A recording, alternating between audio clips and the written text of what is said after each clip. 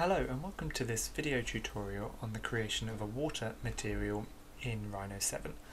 We're going to be following on from the previous tutorials looking at material creation in Rhino 7, and I'm going to be using this same example I was working with in those videos. Now we've got a swimming pool at the bottom of this view here, and I'm going to be applying my water texture to this pool. So we're going to create a new material, we're going to make it physically based as we did with the previous materials. I'm going to just call this water, and we'll apply this to my object so we can track the changes as we go, and we can look at this in rendered view while we do it so we can see what's changing. So at the moment it's just a white material there. Now first thing we want to do is open up the base color as we did before. We're going to set the roughness to 0 and we're going to keep the base color as a white for now. Then, just as we did for glass, we're going to open up the opacity panel, and under the opacity we're going to set the opacity to 0. Now you can see it's a perfectly kind of see-through material there. You can see part of my pool isn't modelled, but that's okay for this particular view. And we're going to change the IOR, which is the incidence of refraction, to a 1.33, and this is the kind of real world refractive value for water, and it's slightly different to glass, and that's why when you kind of see things underwater they look like the kind of light is bending and the object appears smaller, more condensed than it would do if you're looking through a pane of glass. So that's the refraction index, and that's this value here, and you can look up real world values for different materials online, but for water it's 1.33 in that value. So as well as that, we're going to also open up the specularity, and we're going to put the specularity up to a 1 as well. So those are those settings on there, and we'll go back to our view and we'll just test this out in a render preview here, and we'll let that load up.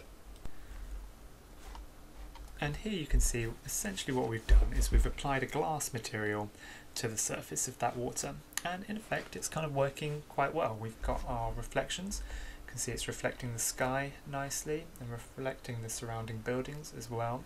At the moment though it's perfectly flat, and with the water you might have some sort of surface ripples on there which would distinguish it from a glass material. So that's the sort of slight difference you might get. Also sometimes with swimming pool water you might have a slightly bluish tint to the water that you might want to add. So we're going to start by trying to add in that very slight blue tint to the water. Now to do that, I'm just going to close that preview down, and we're just going to change the base colour of our water. I'm going to scroll to the blue here, and very subtly we're just going to take the little kind of colour marker which is at the moment on full white colour, and we're going to slide it slightly to the left, but ever so slightly. There's only tiny bit, just so it gets a tiny bit of that blue colour in the value there, and you can see it there, it's a very pale blue.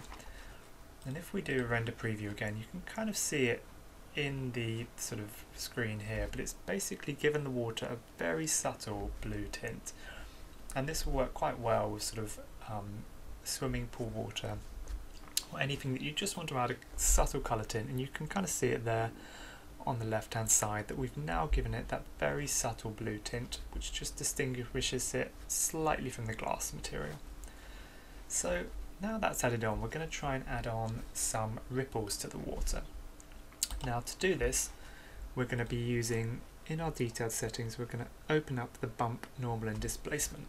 Whenever we're looking at changing the surface and adding some bumpiness or some unevenness to the surface of our geometry, we're going to be using the bump.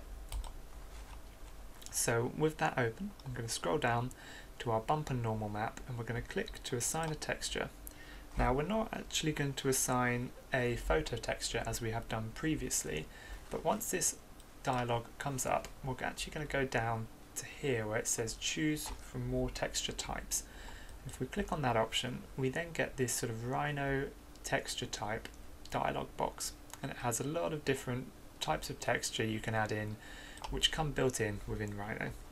And the one we're going to be adding to apply a kind of sort of ripply surface to our water is this texture here called Turbulence texture. And I'm going to click OK. Now when you open that in, you'll see in your materials panel you'll get some new options come up for this turbulence texture, and you can kind of see it has now been applied to the surface of the water there. Now we're not going to change any of these settings. I'm actually just going to hit the back button at the top here. We're going to go back to our water texture there, and by default it puts it on at 30%, and it kind of adds that map to our material. Now when you add any sort of photo maps or image maps as textures, we need to make sure we're mapping them correctly to our material, so we're sizing them correctly to that material. So to do that, we're just going to go back to the properties, go to texture mapping, apply box mapping, and I'm just going to draw on a random box and hit enter. Now it doesn't matter the size of that, because once you've applied it, you get this XYZ size that comes up on the object, and we can type in the exact size we want. So I'm going to do it 1 meter by 1 meter by 1 meter. You can see there that that's changed the scale of that texture to suit the size I've typed in. And now with those settings, we're now going to give it a test and have a look and see what this is coming out as. Now when adding anything like this, it's quite hard to see the real effects in the viewport, so you often need to do a few render previews to kind of get the effect of the water, and so we can see really what it looks like. So we'll just wait for that to load up, and here you go. As you can see, that's now applied that ripply effect to the surface. Now by default, as you can see, it's quite strong, and I'd say that probably for this particular image this is slightly too strong for the effect we're going for. It's almost looking like a kind of choppy sea rather than a swimming pool. So I'm going to play around with this sort of the strength of this texture and also the scale. So I think it's also slightly bigger than I want it, so we'll stop that preview, and I'm going to keep this preview up so we can refer back to it. But I'm going to change the XYZ size. We're going to make it smaller. I'm going to make it a 0.3.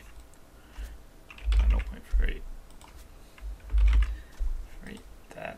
So it's really reduced the scale of that texture, and you can kind of see in the preview here it's got a lot smaller on the ripples. And then also in this bump and normal map, by default it's on a 30% rating, and we're going to change that right down to just a 1% for this image because we want it quite subtle. And you'll see here it almost might go invisible in this preview. That doesn't mean when you render it out it will be invisible. It's always good to do a render preview to test how it's actually looking, because this view can be slightly inaccurate because it gives a kind of rough approximation of that render. So let's try again.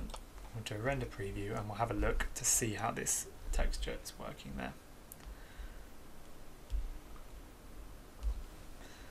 And we can compare that to the previous one when this loads up as well, so we can have a look and see what the difference is. There you go. And as you can see now, we're a lot more subtle. We're still getting the ripples in our water, and we get that nice kind of breakup of the reflections as well, which is kind of how you want to apply these. So it's looking really nice here, where we've got this kind of reflection of this building just breaking up in the water surface. But it's nowhere near as intense as the first one we did. And I'll stop that there and just bring that one up so you can see the difference in these two images here. This is the kind of first option where we had the 30% on our water texture. It was a lot rougher, and we also had the scale a bit larger, and this is kind of scaled down and lowering that percentage, so you can see the sort of difference between them.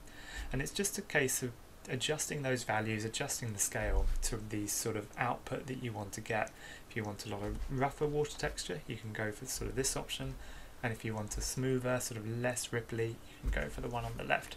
So it's a case of finding the balance between those two. So that was a quick video tutorial on adding a water texture into your Rhino 7 renders. I hope that was helpful, and in the next video we'll be going through a few more textures, completing this image, and then we'll be looking at post-production in this image as well. So thank you for watching.